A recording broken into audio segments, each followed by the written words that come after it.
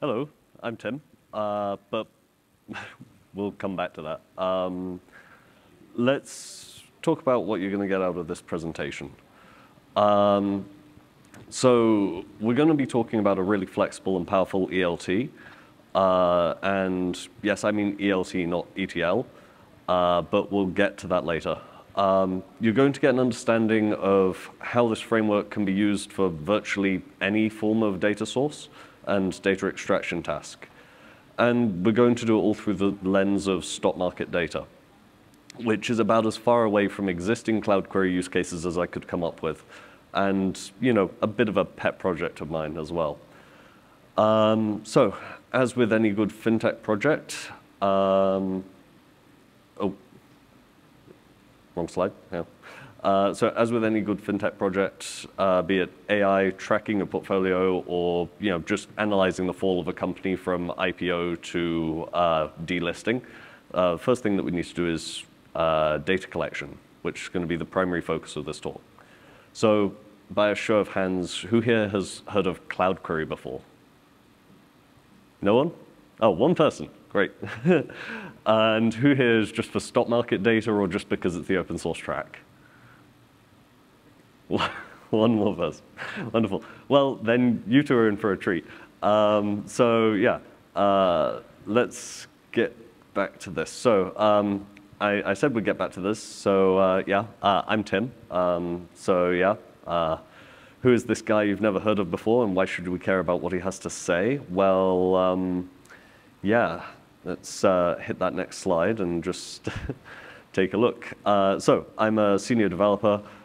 Senior developer advocate for CloudQuery and a software engineering consultant. Before I made the switch to this, I was a lead engineer, and I've got more than a decade and a half of software engineering experience. Some people say I'm a little older than I look, but maybe I just, yeah, I don't know. Anyway, generally, I enjoy working on high performance and high throughput technology in the netcode and security spaces. So yeah, this brings me to CloudQuery. So CloudQuery is a high-performance ELT framework. See, I told you we'd come back to this. It's extract, transform, and load is the normal pathway, right? As you might know, that's what, sorry. So yeah, extract, transform, load. A good example of this is Logstash. Benefits being that it does inline transformations and kind of allows you to keep the amount of data that you're storing limited, but that also means that you have limited throughput and the transformations are destructive. So yeah, Logstash is really good at this, but because it extracts the data from the source, transforms it, and then loads it into a destination, it's kind of not necessarily ideal when data storage is actually the cheap part. So what is an ELT? Well, it kind of operates on a slightly different theorem, which you can summarize as store the data as close to the source format as possible. So generally speaking, it extracts the data from the source, loads the data into a database, and then by having logical table structures, enables transformations to be done from there. So this means that even if like the schema changes, you still have the raw data available, so you can always go back and change the kind of transformations if your source data no longer matches what you're expecting in your transformations. So the other key benefit of this is the ability to extract truly massive amounts of data because you're not transforming things in real time. This kind of lowers the CPU requirements and allows you to actually process far greater throughput. So let's take a look at the high-level architecture of CloudQuery. So where's the nearest one? Yeah, basically three main parts. There's the orchestrator that sits in the middle, and there's source plugins and destination plugins. So source plugins, exactly what they sound like. They enable you to extract data from pretty much any API that you have and transforms it into an Apache Arrow columnar data format, which the orchestrator then ships to the destination plugin in batches, which can then load it to pretty much any destination that you have. It could be Postgres, it could be Neo4j, you name it. So yeah, essentially CloudQuery is based on gRPC. So a CloudQuery plugin is a gRPC service that collects data and provides it into an Apache Arrow-based tabular format. So yeah, next slide.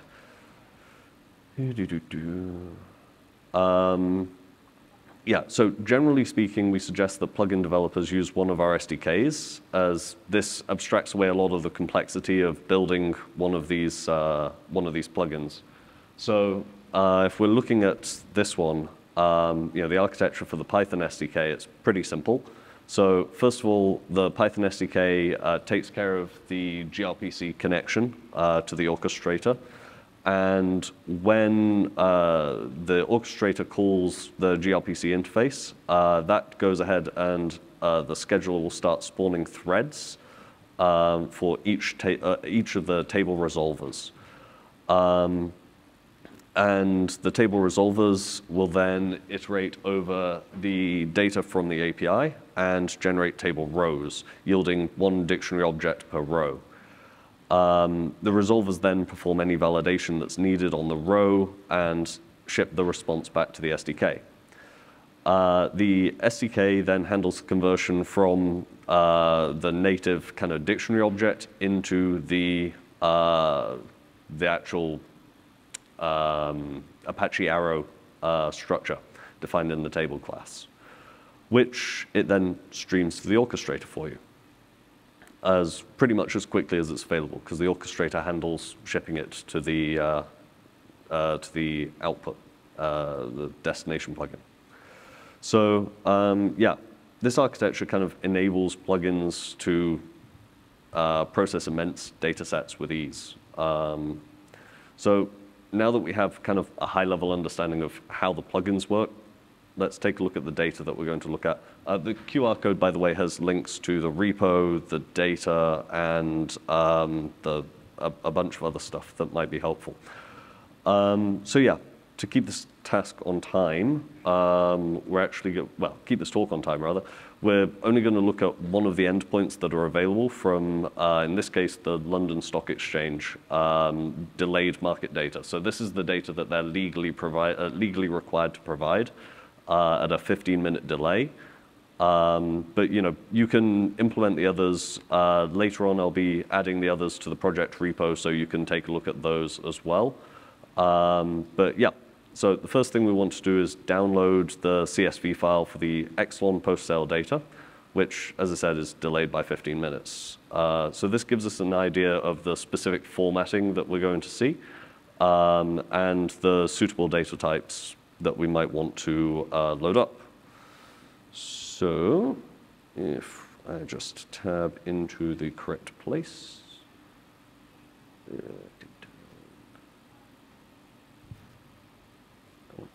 This one.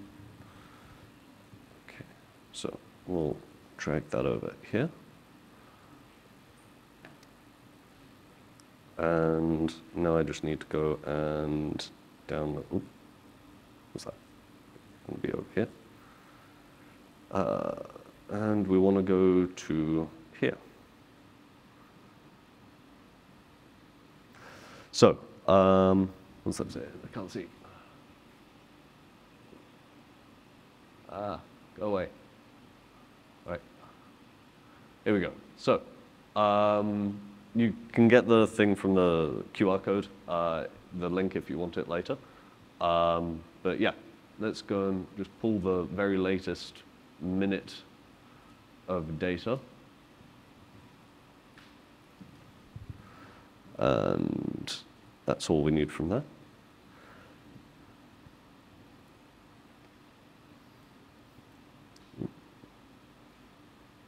That one. Is that the... That's for later. We don't need that yet. Let me just grab this back over here. Sorry. Right. So now we have our delayed market data. I'm just going to drag this CSV file into here. Okay. So here's what our CSV file looks like. That's not terribly readable, so yeah, we'll just switch back to here for now. Yeah, so essentially, what we have is semicolon separated data. Actually, I think I can probably zoom in on that for you. So, no, okay. It doesn't want me to zoom in. Anyway, it's semicolon separated data. We've got multiple columns here, and yeah, in the slide I've just transposed it so that we can see it more easily. So yeah, here we have a whole bunch of different data types. Ideally, we'd be able to kind of like work out what this looks like from a standard or an API spec, but London Stock Exchange doesn't seem to want to provide one for the free data. So here we are, looking at data. Yeah. Anyway, as we can see, it's semicolon separated, and we see a bunch of different columns, and yeah, at the very bottom, we've got a column called MIFID flags that is also comma separated. We could pass that, but it's not that interesting. So looking at the columns that are empty, those are probably deprecated, but they might just be redacted because we're looking at the free data rather than you know, the actual live interesting data that they want us to pay for. So for this, we're just going to pretend that they don't exist. You can choose how to handle it how you want, but I think just ignoring them is probably fine. We have all the interesting data that we want. So yeah, we have distribution time. We have an instrument ID. We have the transaction identification code, which is, yeah, what's that? It's, I forget what formats it's in, but yeah, it's a fairly standard stock market format. Then we have the MIFID price, which should be fixed point float, but they provided it as an actual just regular float here. Then we have the quantity. Then we have the date and time that the trade was requested. Then we have just a ID code that is internal to, sorry, no, that's the standard ID code. The other one, the numeric one, was the internal one from London Stock Exchange, sorry. Then we have the price, and venue of execution is just which one of the London Stock Exchange interfaces was used. We have some, the publication time, that's kind of when it was told, well, when everyone else found out that this had happened.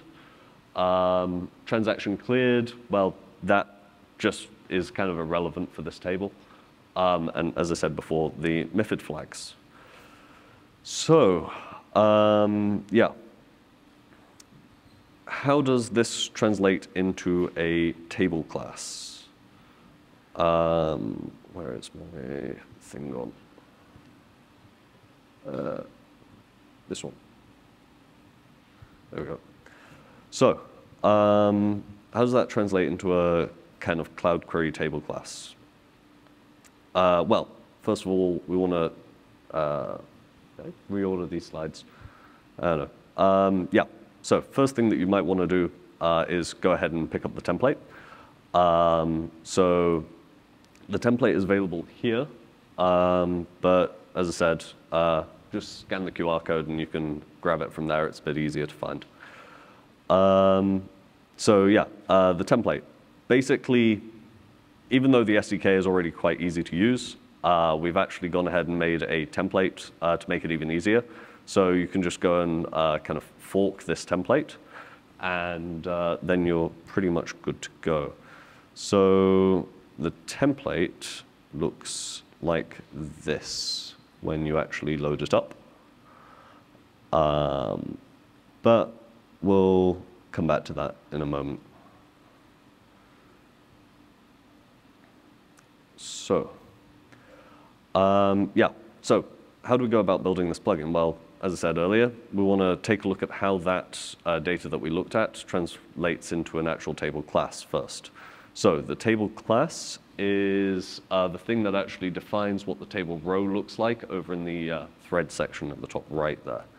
So pulling up that data that we've got the distribution time. That was interesting, so we're going to copy that in. And yeah, we just kind of define columns like this. So we have, essentially, we say what the table name is. We give it a human-readable title so that if people want to look this up later, then they can do. We have column definitions, which here we've got the distribution timestamp, we've got the trading timestamp, transaction ID, instrument ID, ISIN instrument code, that's what I was looking for earlier, the currency, price, and quantity. So instrument ID there being the London Stock Exchange one, the ISIN one being the kind of international standard for these things. So yeah, where do we define that? Inside our template here, we have a, man, I really should have zoomed this in before. There should be a presentation mode here somewhere. Well, ooh, this is harder to do than I was expecting. Anyway, there's a file over here that's in the tables directory of the template. And then, yeah, inside there's one called items. And so what we want to do is we want to just go and kind of rename that. And, you know, I just renamed that in the presentation to Exelon post delayed. And, yeah, filled in the data. You can find more about this, and you can also find a much more rehearsed tutorial for actually building CloudQuery plugins using this framework online. I actually have a YouTube video that you'll find in the README of this template, just because I get a bit nervous on stage. So yeah, that's fun. Anyways, let's go back to the slides. So yeah, you'll find the file called items.py, and in there you'll find an example of the child table class.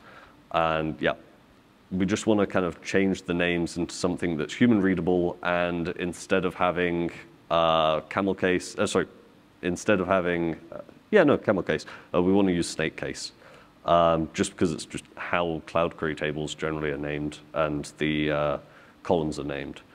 So yeah, skip ahead a bit because I'm running a bit behind schedule. Yeah, so what we've done is we've got the timestamp format, which basically takes in the, well, pretty much any date time format that you provide it. Then we have uint64 for the transaction ID, uint64 for the instrument ID, a string for the ISIN version of the instrument code, then a string for the currency, float64 for the price, and a uint64 for the quantity, because that always has to be positive. So now we've got our table defined, we actually need to implement the API client. Since the London Stock Exchange has decided to make it quite unreasonably difficult for us to do this, yeah, we have to go ahead and, well, in order to get a copy of the free data anyway, they've made it interesting. So as with much of the free data in the world, we're going to kind of have to resort to a little web scraping. So essentially, we need to go and scrape the login form for the CSRF token, which you'll find there. And then we use that to get a login and a session cookie, and then we start pulling data. So yeah, there's a bit of a login function there that handles that. So this is using requests as the actual kind of HTTP framework, and beautiful soup to pull the kind of actual hidden value. In an ideal world, they'd obviously implement an API, but as is the case with a lot of the free data, yeah, we kind of have to resort to web scraping. So yeah, sorry about this. Yeah, so essentially, we create our own form using the session, and provide our username and password and the CSRF token, and then if there's an error, we're just going to raise for the status. So like if it's basically a well, anything above a 400 just goes and raises an error state. So yeah, now that we've got our logged in session, what about the file names? Because obviously we don't want to be scraping the actual website to find the list of file names. That would be silly. So since we've got our logged in session, looking at the kind of path for these files, it's fairly simple and straightforward. So yeah, all I did was take that and go, okay, well, DMD, download, post-trade, sure, LSE FCA, that's fairly straightforward. And then the actual venue, so exlon-post, and then there's a date stamp. So looking at the date stamps, they're minute separated, and it's fairly straightforward. So it's just hour, minute, and then everything from 8 a.m. through to the end of day. So in order to kind of build an iterator for this, we can kind of go a pretty simple way here. We build our kind of directory path, because that's standard. We set the end date time. We set up a cursor that's at the start date time of 8 a.m. And then we just check that the cursor's not actually on a weekend, so the weekday has to be less than 5. And then we just literally go through and pull every single one of those with a while loop. Obviously raising for a status if there's a problem, because that might mean that we've been logged out or that we've been blocked. And then, yeah, we decode the CSV file, load it into the Dix reader, and yield that out to to the resolver. So, yeah, what's next? Well, we need to build a resolver. So yeah, that's the bottom left cube there of the top thread section. And again, it's pretty straightforward. So at this point, we just haven't reconciled the difference between the table name and the column names from the CSV files. So if we didn't do that, it would obviously lead to some problems. So this is where the resolver comes in. Here, I'm just cleaning the dictionary and renaming the ones from the CSV file to the actual kind of table response. You could theoretically, if you kept exactly the same names, get away with it, because there is an automatic converter there. But generally speaking, it's better to actually do the conversion yourself, because it makes you question whether or not you've actually had exactly the same names. So yeah, the next thing for the resolver, obviously we want to kind of check that we've got sane values before we store them, because if they're not sane, then why are we storing that data at all? And yeah, there's kind of one way to handle that, which is just, well, I mean, there's two ways. You could build a Pydantic model and run it through that as well, but the easiest way is just to do a list of if statements. And then the last thing that we need to do for actually building a CloudQuery plugin is the config spec. So the config spec is like how you tell the plugin what it actually needs. Well, it's how the plugin tells CloudQuery's actual orchestrator what it needs. So like, does it need usernames, passwords, API keys, etc. And then it kind of loads that out, and yeah, it gives you like a config file that you can work with as well. So yeah, just need to kind of, thanks. Yeah, so at this stage, we want to go through and just tell it, okay, well, we're going to need a username. It's just standard Python data class. So we say, okay, well, we need a username, we need a password. We might want to be able to edit the base URL at some point, but otherwise not.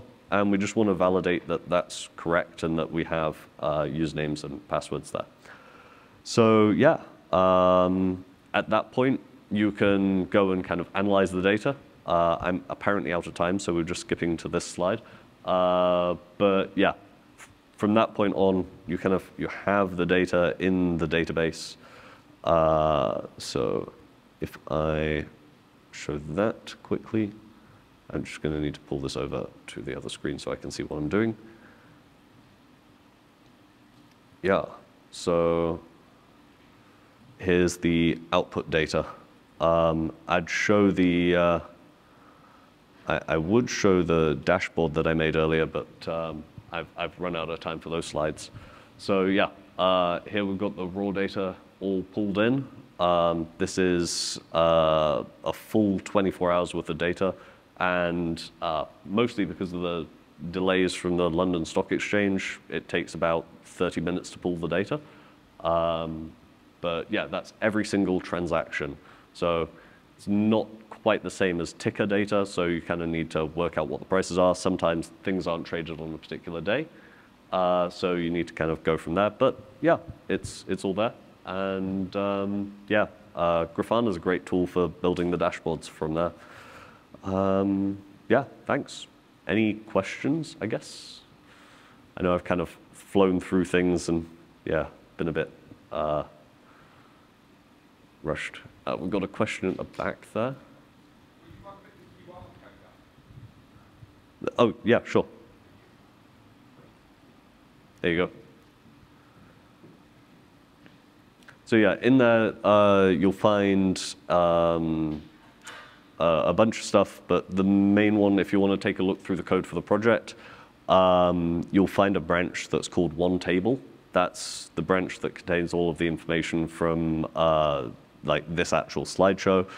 And yeah, if you kind of go ahead with that one, then in a short while, maybe a day or two, we'll have the multi-table example as well that shows all of the different tables that you can get from there being pulled. And yeah, if you want a bit more of a coherent version of this talk, there is a YouTube video in the README file. So yeah, thanks for listening, and yeah. Good stuff. Thanks, Tim. Round of applause.